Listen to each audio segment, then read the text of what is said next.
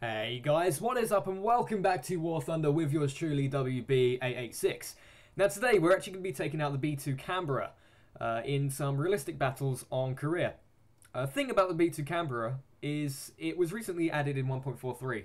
Unfortunately, as a lot of you are aware, I wasn't actually around for 1.43, so I've got a lot of catching up to do, unfortunately. But what I'm going to be doing is I'm kind of be doing a plane a day, if that makes sense. I kind of want to show you some of my new aircraft. In fact, I'll show you some now.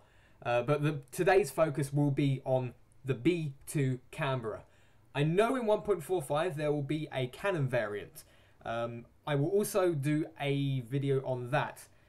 Also, I think the battle rating changes in 1.45 as well. So the Canberra, gameplay-wise, is going to be a little bit different to what you're seeing here. But I just want to show you some of my newer aircraft I've got recently. Obviously, it's the B2 Canberra. If you want this skin, link will be in the description below. It isn't quite finished. I'm waiting for 1.45 to finish this. It will also be updated to 4K DDS. It's currently at 2K DDS. Once that's all completed, then I will release a 4K version. Because at the moment, the front part here, I don't know if you can see properly, but it isn't exactly the right colour. So I've got to try and also the door here you can see quite clearly. But if you just want to fly the skin as it is now, link in the description below. But apart from this, some new aircraft that I've got. I have got the Venom. Also, this is a skin that I've made. Again, it will be updated to 4K DDS at some point. I'll tell you what as well, I think I will show you very quickly my Lancaster. I've actually made this is a really cool skin by the Mighty Arrow, I believe his name is. I will actually put his name or his link to his profile on War Thunder Live in the description as well. He does loads of Lancaster skins and they're fantastic. But this is my one here. It's called Grog's the Shot. Some of you may remember this already from a long time ago. That was originally a really crappy version. What I've got now is a updated 4K DDS version with custom damage textures, etc, etc. I did put a hell of a lot of detail into this, and I'll just show you here. This is probably one of my favourite parts. You've got scratches on the propellers that I've added, exhaust residue, as you would imagine. There is also a load of dirt. I've paid quite close attention to weathering. As you see here, there's a lot more exhaust marks coming out of the engine as well. So that's always pretty nice.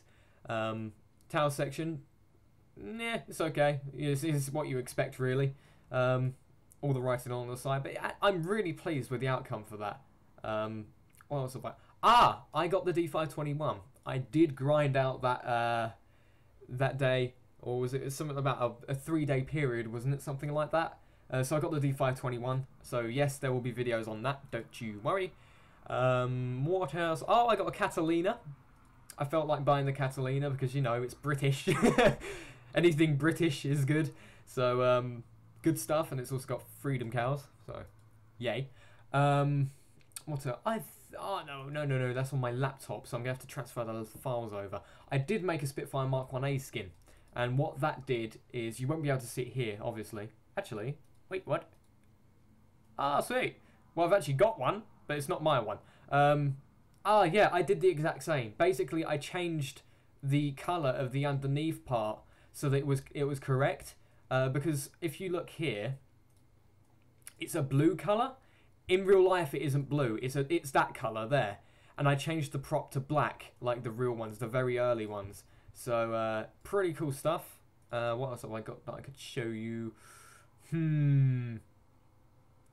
Have I got anything on the Japanese? I got my G5, finally.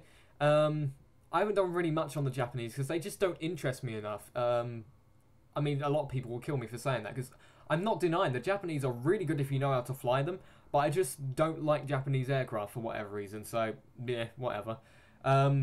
Russian tech tree for the tanks. I have been doing a little bit of stuff on that.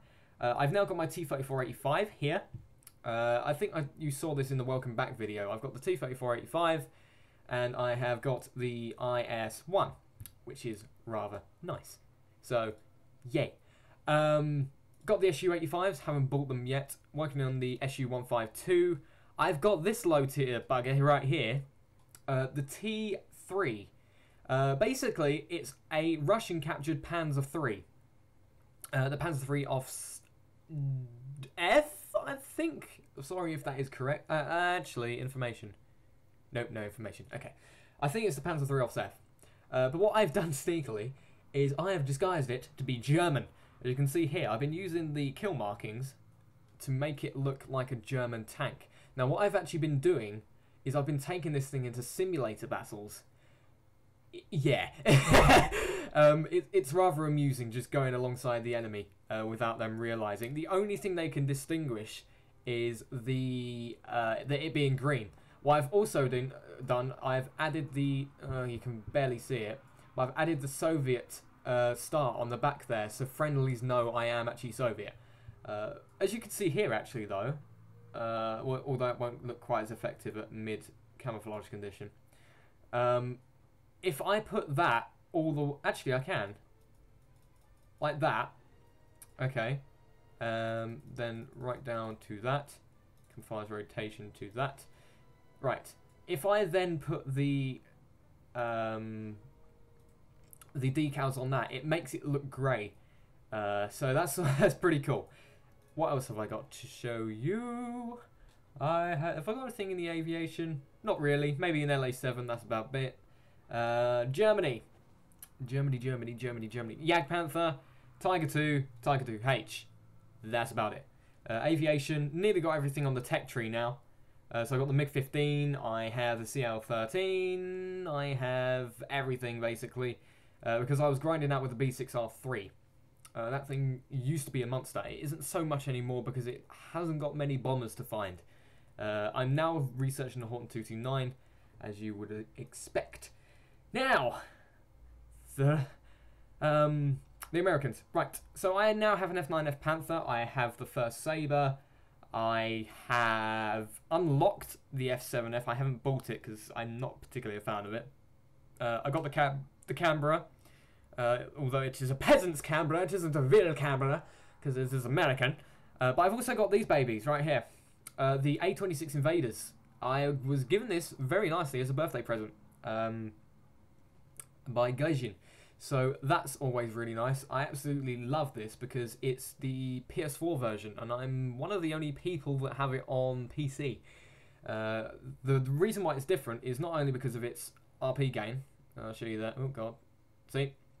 It also can equip this. Hang on. It can equip 14 rockets.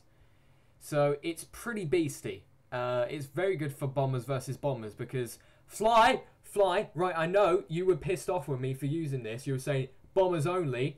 Look, bomber. Not medium bomber, bomber. See? Shush your face. Right, now I've got that over and done with. It also has the same payload as a standard B-17, except it has 50 gals. So that's always nice. It has the optional of 20 100s, 8 500s, 4 1000s or 2 2000s, and obviously the rockets. The gunners are extremely accurate because they're the radio controlled ones that were put in by the Korean War era. The same ones that are on the B-29 essentially. So I now know what the B-29 guns are going to be like and they're bloody good. So good stuff. Apart from that, that's about it. But without further ado, what we'll do is we will hop into a realistic battle on Korea and I'll speak to you there.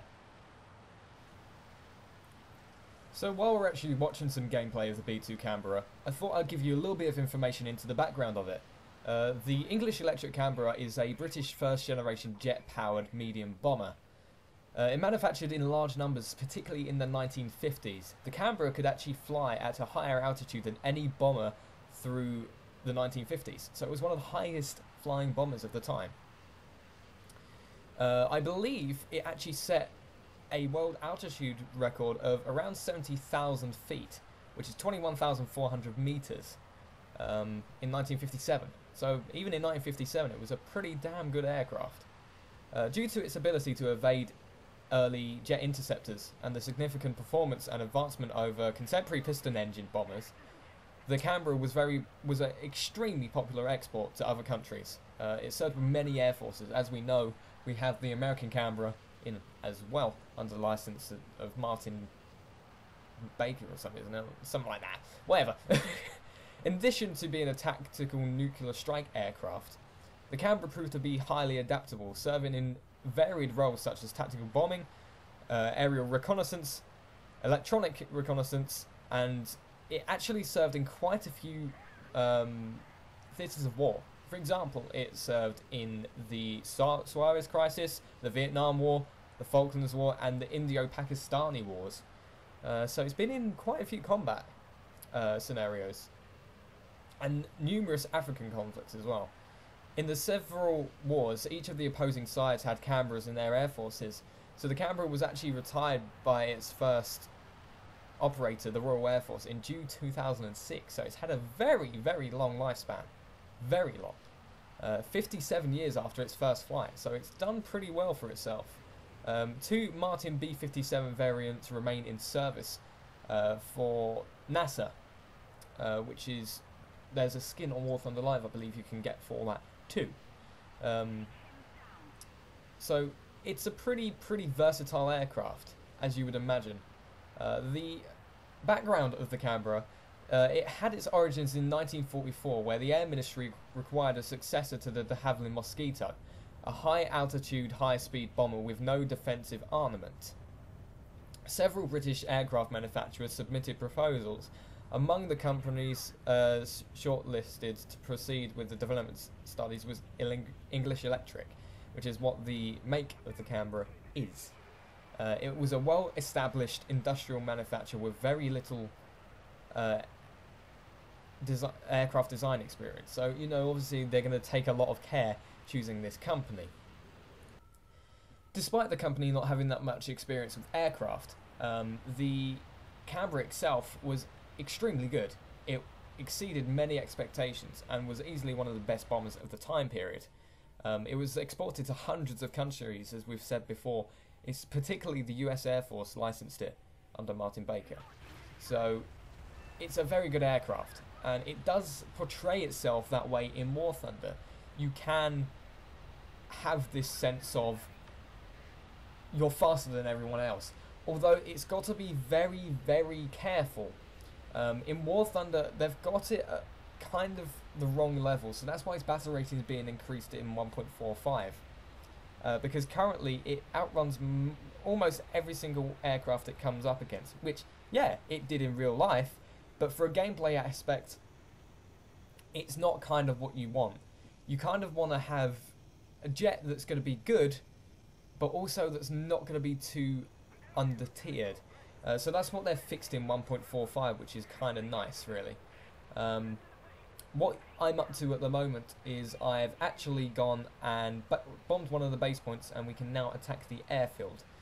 Now I actually screw up my attack run because I can't quite work out where the hell the base is. As you see, I'm kind of diving here with my air brakes out.